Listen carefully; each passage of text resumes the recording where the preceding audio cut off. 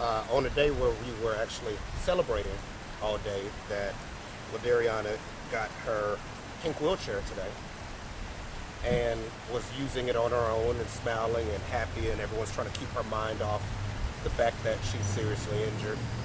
We have to turn on the news and hear Mr. Fordham and his lawyers call for the arrest of her older brother,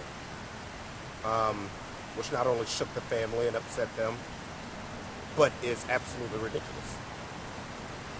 In the state of Georgia, you're allowed to have a firearm on your private property.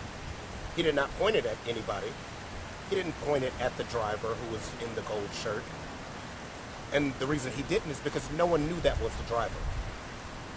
So if they would have just simply asked us the facts, we could have told them. No one knew who the driver was until we got the surveillance footage.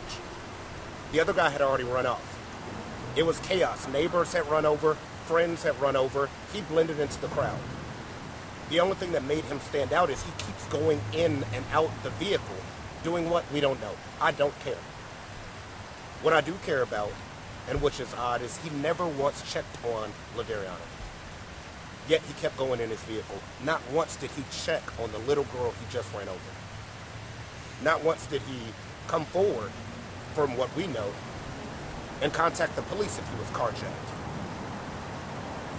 We don't know if he was carjacked. It's not my job to decide if he was and wasn't. I don't care. All I care about is the little girl that was run over, the hole in this family's heart, and the hole in their home. But leave this family alone. Defend your case however you want.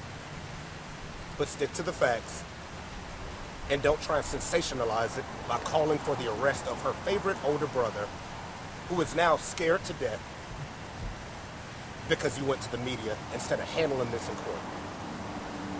And that's pretty much all we have to say.